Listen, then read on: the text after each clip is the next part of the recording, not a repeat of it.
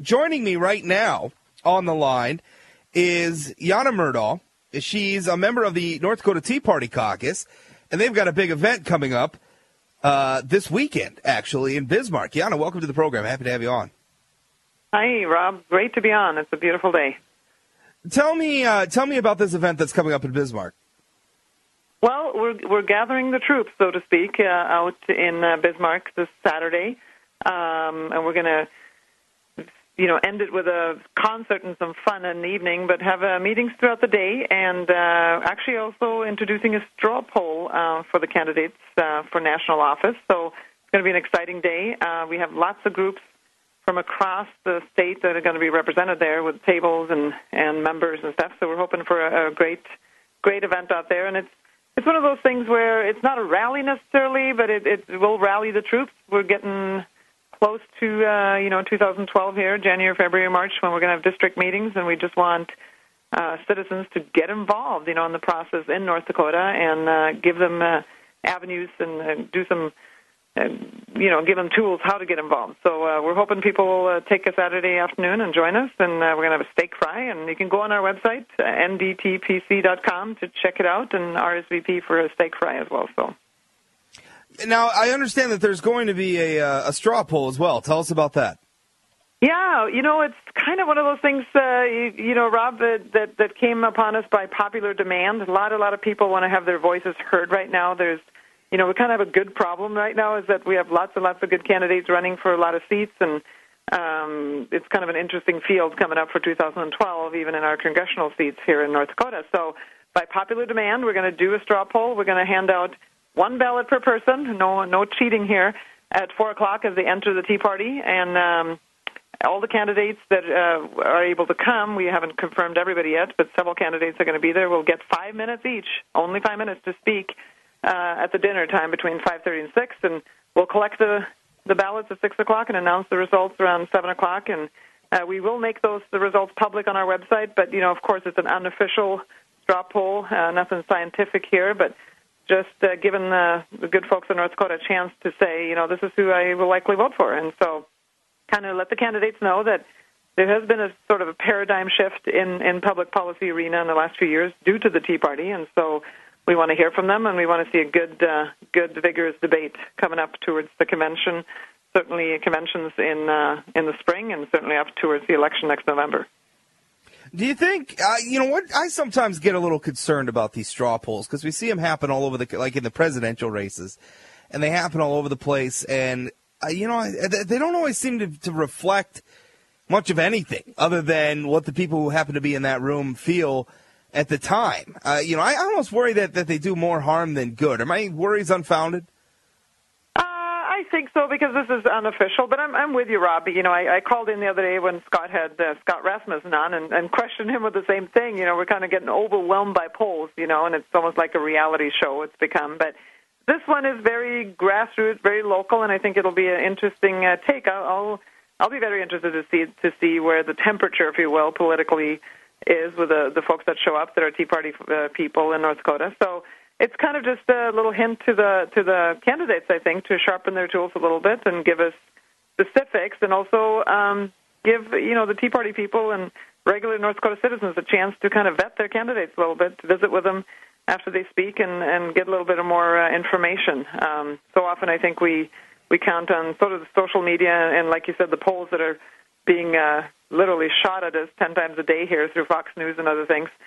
Maybe a little bit more personal touch, for those candidates that are able to show up, so we can kind of feel the temperature. And again, I think they need to sharpen their tools. I really think you can't get away with things as much now, and when you have people like you with SayAnythingBlog.com and other things, candidates need to really come out there and show us their true colors, and I think that's a good thing. Now, do I understand this right? Democrat candidates are invited to, I don't know how likely they are to show up, but are Democrat candidates invited to? Pam Gullison, I guess, being the most obvious one? Yeah, I think we're and the thing is we had already printed the ballots when we heard that Heidi Heitkamp is thinking or considering getting in the Senate race, so she's not on it. We would have put her on it. Pam Gullison is on it. We put everybody on that we thought were running. Governor Dalrymple is on it because it is assumed that he's running for a seat. But again, like I said, this is non-official, unofficial poll, Rob. So we are in the process right now contacting all the candidates and inviting them.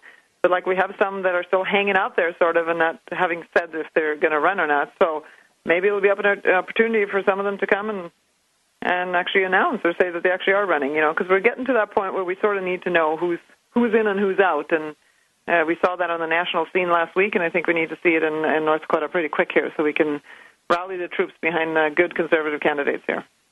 Let me ask you, I agree with that. I think sometimes they have a tendency to delay and to say, oh, I'm thinking about it and whatever. And I understand there's an impulse to not want the political process to drag on forever. But, I also don't like to cram the whole process of getting to know these people into just a few months either. If they're gonna run for office to represent us, I think we ought to have more time to evaluate them. Let me ask you this question, and just you personally, not necessarily representing the North Dakota Tea Party Caucus, but as a politically active and involved person in North Dakota, what do you think about Heidi Heitkamp possibly jumping back into this race? Because I got to tell you, I think Democrats could do better. That's my take.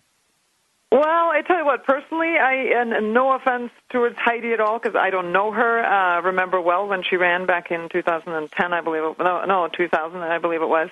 Don't know her personally at all, but I think it's a little kind of a Hail Mary desperation thing on the Democratic Party in North Dakota. I think what's happening, and I think North Dakota, Rob, is unique in this, because we've had good, strong, pro-life, conservative sort of Democrats in the past, and they're going to have to start choosing now after having Obama in the White House and Reid and Pelosi radically so far on the left you can't kind of find them off the left cliff.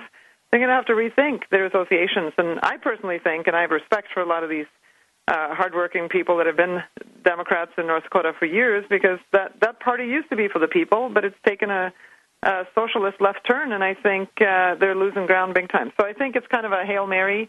Not sure if Heidi will get in. I think she's being pressured to get in because they're lacking good candidates. And reality is, with the leader that they have nationally in the White House, who is so out of touch with the people and certainly out of touch with the mainstream Americans in North Dakota and the Midwest here, I think they're going to have a hard time getting the lever pulled for a Democratic senator or House member again for a long, long time. So for those of us who are strong conservatives. So I guess what I would say, if you're a moderate Democrat, you might have to think about putting a different letter behind your name as you go into those polls in November, because obviously the Democratic leadership in D.C. is taking our nation down not only a wrong track, Rob, but a disastrous road with a socialistic thing.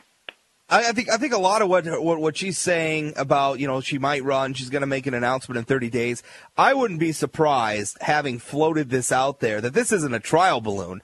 They're floating the possibility out there, and then they're going to be doing some intense polling to try to figure out, what the public's reaction is, and then that ultimately will inform her decision. I think they're looking for a reaction, is what I'm thinking. Janne, can you hold over, and we'll get more into this after the break?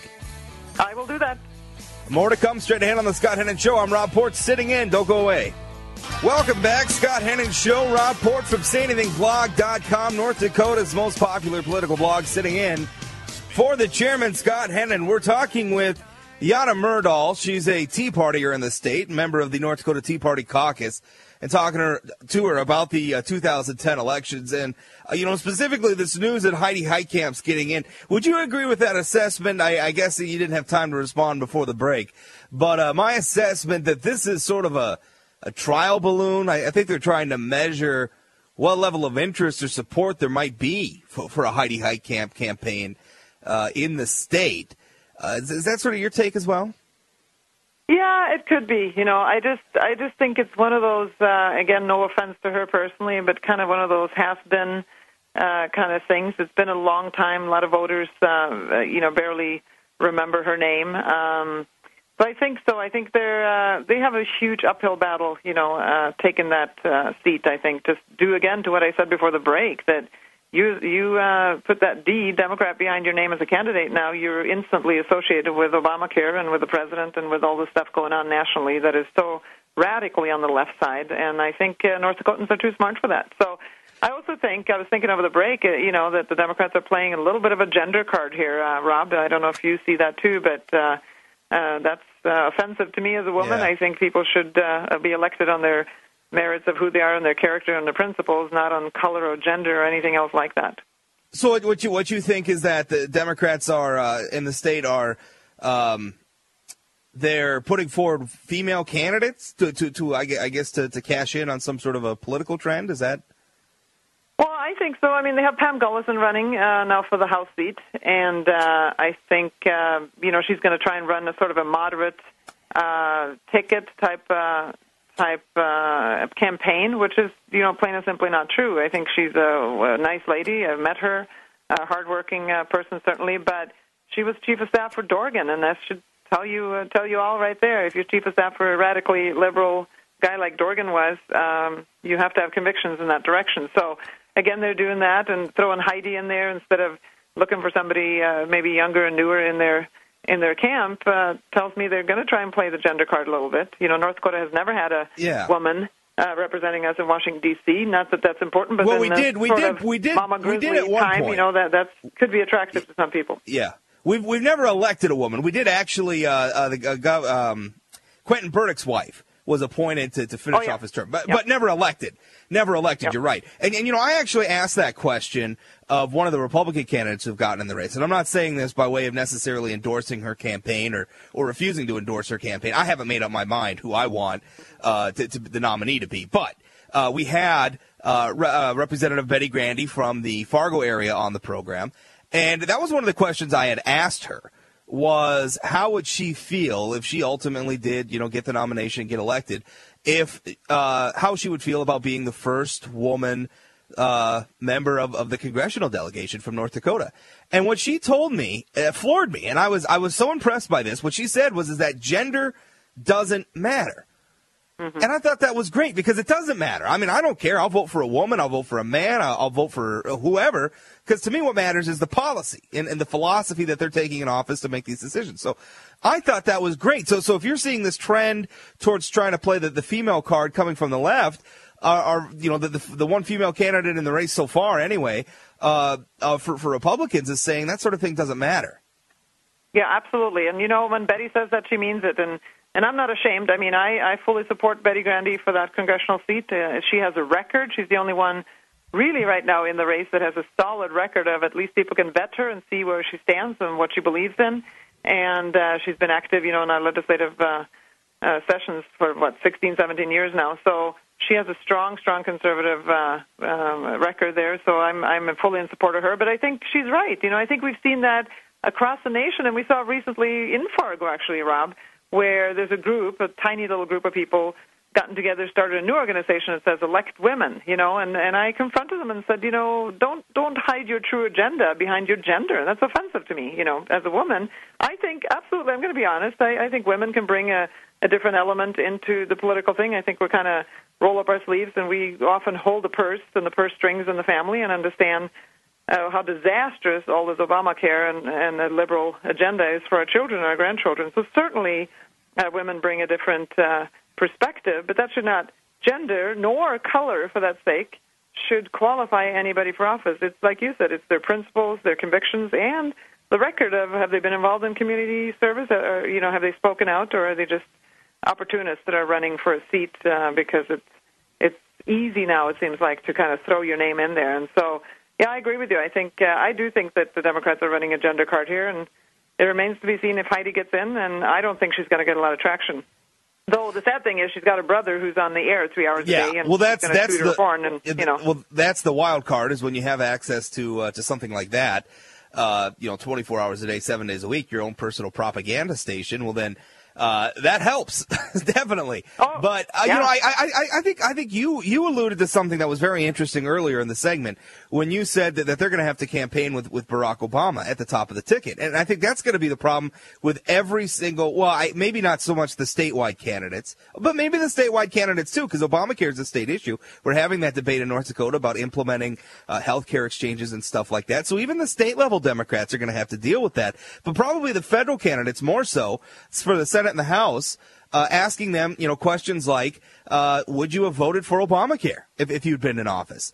And what's their answer going to be? I mean, on one hand, they're kind of between a rock and a hard place, and with Heidi Heitkamp especially, you can't go from headlining SEIU rallies in favor of Obamacare to, trying to take a more nuanced position on it. That's going to be very hard for her to overcome.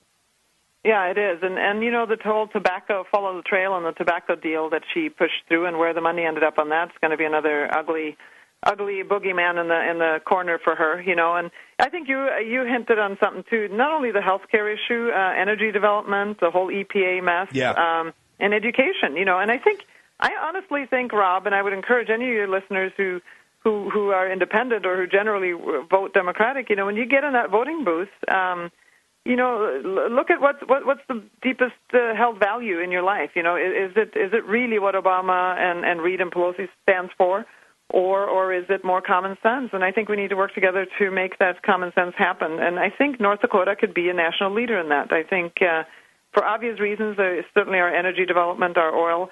But more than that, I'm not from North Dakota originally, but I appreciate the common sense, hardworking people that we have here. And, plain and simply, we want to be left alone. Let us run our schools and run our energy development, not the federal government. So it's kind of if you're a Reagan Democrat sitting out there in your, 50s, 60s, and 70s, I think you seriously need to go into that voting booth, look into the future of your grandkids, what is best, socialism or not. It's just that plain and simple, so. Yeah, and I think the energy question is valid as well because we have an Obama-appointed U.S. attorney here in North Dakota who used to be a member of the Democrat National Committee representing the North Dakota Democrat Party at the national level, went from that post to being a U.S. attorney, and as U.S. attorney is now prosecuting oil companies over one dead bird. I mean, just a transparently partisan attack on oil development here in North Dakota, and I think that's something that North Dakota Democrats who are going to put themselves on the ballot are going to have to talk about as well. Janne, thanks for the time. Appreciate it. Up for a break. We're out of time. Okay, thanks, Rob. Thank you. Janne Myrdal, she's part of that North Dakota Tea Party Caucus. Their event's coming up this Saturday. It's 4 o'clock p.m. I'll have all the details up at sayanythingblog.com. Check that out. I'm Rob Port, sitting in for the chairman. Don't go away. We'll be right back.